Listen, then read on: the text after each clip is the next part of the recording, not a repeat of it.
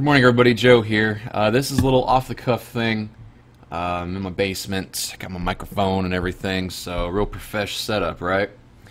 I've been meaning to record something for a couple weeks now, and I always deleted it because after the fact I was thinking, nah, that didn't check all my boxes. Well, this morning I decided I cannot delay any longer. An LT that was in my OTS class killed himself yesterday or the day before. I found out this morning. Some friends of mine from that same class had posted something, and I have to admit, I know this individual. I recognize him, but I didn't know him personally. I didn't know him very well, and it's interesting to say the least. It makes you wonder just what was going on, you know, the whats and the whys.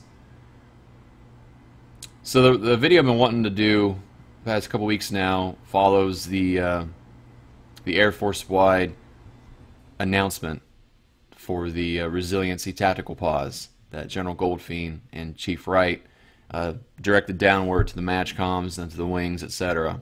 Our wing commander had a thing a couple weeks ago at a briefing and was sort of outlining the intent and emphasized that he wants the squadrons, maybe even the smaller shops, the work centers, to come together. This isn't some wing-directed mass Wingman Day style briefing or anything. He doesn't want that. I don't think that's the intent of the RTP.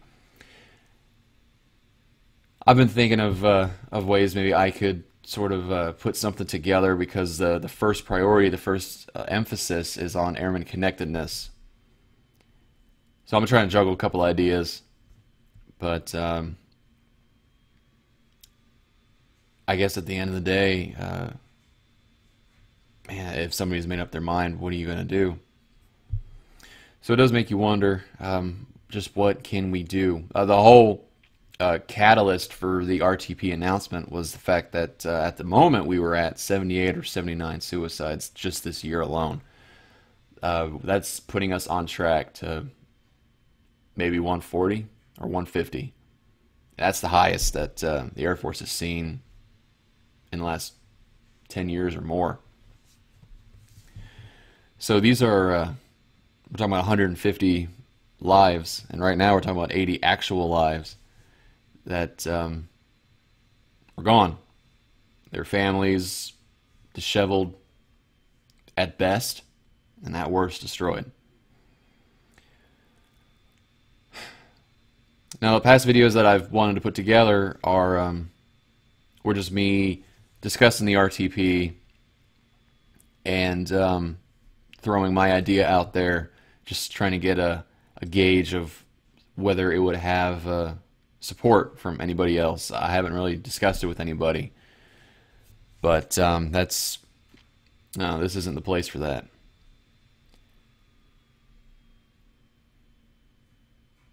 So I'm going to talk to my airmen when I get in today and try to emphasize that, and I've even felt this way before, that you might not feel connected to the people you work with. You might just perceive them as people that you work with. But at the end of the day, whether you've been in for 6 months or 16 years, you're part of the Air Force family. You're part of a family. While you might share the same last name as your siblings or your parents, you do have U.S. Air Force on your jacket too, on your blouse. So that's a second last name that we all have. So we're all airmen. We're all in this together. And whatever it is that's weighing on you so heavily, whatever it is that is killing you on the inside, you don't have to carry that burden by yourself. You absolutely do not have to, and you shouldn't. Now, maybe you don't know the people that you work with that well, and you don't want to share this information or whatever it is with them. It's totally fine. I understand. Right after I got to my first base, I said a couple things while drunk, and it was to my sponsor. I said I wanted to kill myself. I said I was suicidal. And she told my supervisor and my master sergeant, my NCOIC, who should have known when that was the right thing to do. But then she also told everybody else in the shop. So for maybe the first couple years, I was more or less ostracized. And then when new people would come in after the fact, like 3 people came in a few months after I did, and they found out about it too. Gee, I wonder how. So I've been going to life skills or mental health pretty much my entire career.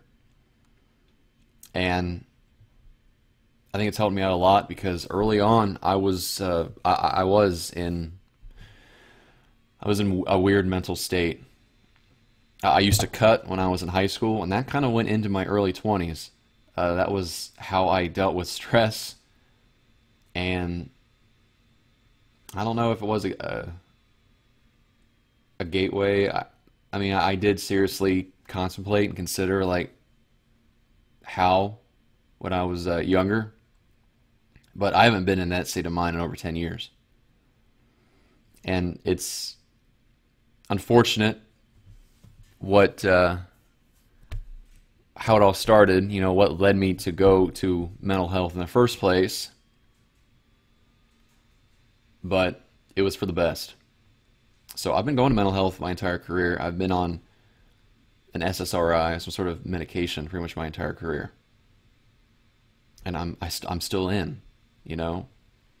I still have my clearance. I was at a PRP base, so it did kind of throw my PRP into a bit of, I want to say limbo. It juggled it around for a while, so I couldn't fully participate, you know, in two-person concept or anything. So that was kind of unfortunate. But at the end of the day, even after getting outed as crazy, I mean, I wonder if she thought that was going to make it any better. Anyway, even after all that, even after going to and seeing different counselors, shoot, tech school, my first base, my first deployment, my second base. I don't think I saw anybody at my second deployment. My third base, and then here. I went to, they do group therapy here. So as opposed to you seeing a counselor and then you getting started on a medication plan or something, they send you to 4 group therapy sessions where it's you and a few other people, and you just discuss how to handle problems, how to handle stress, and you just discuss what's going on with you in a group setting. And it was different, and I think it helped. It definitely gave me some tools that I could use. So if you don't think you can talk to the people you work with because you're afraid that what might happen to you, you know, or what happened to me might happen to you, then go to mental health. That's a service that's provided to you for that reason. Just like ADAPT. You know, if you have an alcohol problem, the Air Force's first reflex isn't to kick you the F out. We have ADAPT for that purpose, to take care of you, to do something about it. Because the Air Force is a family, and that's what it does. It takes care of its own. Now, some of you might disagree, but that's why some of these services are in place. And if you are feeling suicidal, if you are feeling alone, if you are feeling desperate, please do not act on what you're thinking or feeling. You got to give yourself a minute, take a deep breath, and if you need to see somebody, if you need to talk to somebody, even if you don't think you need to, you should. Just talk to somebody. Just do us all a favor. Do yourself a favor and talk to somebody. It doesn't have to be somebody you work with. It doesn't have to be a supervisor. It doesn't have to be anybody in your squadron, in your work center. It can be a third party that has no personal stake in this. It can be a counselor, it can be a therapist, it can be a psychologist, it can be somebody at medical who you just need to talk at. Not even talk to, you can just talk at them and then just go from there. That's all I would want you to do. That's all I would want this LT to do. Nobody knows what's going on in your head. Nobody knows what's going on under the surface. If I hadn't said anything, who knows how much longer that would have festered, you know, in under my skin, inside my head. Nobody would have known if I hadn't said something. I didn't mean to say anything. But at my other bases, I had reached points where I'm like, man, I'm always getting angry, or I'm feeling depressed, or there's something not right. And I guess because I'm used to it, I nip it in the bud and I go talk to somebody. And use me as an example. Like I said, I got outed to everybody in my work center, even airmen that came in after I did, as crazy. And it sucked. And that might have broken or ruined a few other people. But I'm still here. So if you're worried about your career, if you're worried about security clearances, if you're worried about any of that stuff, don't be. Use me as an example. I'm still here. I'm still in. I haven't received an LOC, an LOR, an Article 15 related to it. I've only received like 2 LOCs my entire career.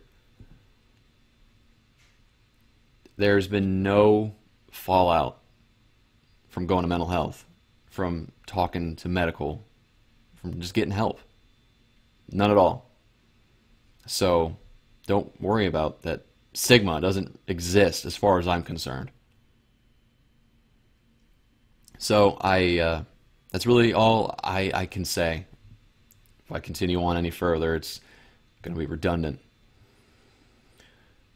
So it really sucks what happened to my fellow classmate. And I hope that nobody else is feeling the way he did. And if you are, if anybody is, give yourself a fighting chance. And just go talk it out with somebody. That's all. That's really all we could ask for. That's all I would want. So I'm going to talk to my airmen and this morning and just try to get that out there too. And I recommend everybody else do the same. Just talk to your people, just touch base with them, and let them know that they are part of this Air Force family, and that they might not feel that connected to the people they work with. I sure as hell didn't. I pretty much hated everybody I worked with because of what happened. But there are other people in your Air Force family that you can turn to. So give yourself a shot. Give yourself a fighting chance. Don't give up. Just do what I think is best for you and what's best for both your families. Take a breath. Talk to somebody. There's the suicide hotline. There's Military One Source. And then there's your medical group right there on base. There's your supervision. And there's your peers. There's your family, if you have any. Everybody has parents, at least they did. So there's that avenue. If you have siblings, there's somebody. There's always somebody. You are not alone. You are not by yourself. You're not cut off from the rest of the universe. Okay? So, thanks for watching. Hopefully, any one thing I said, somebody will take to heart. Somebody will take to heart. It's still early. All right. This is Joe. Till next time.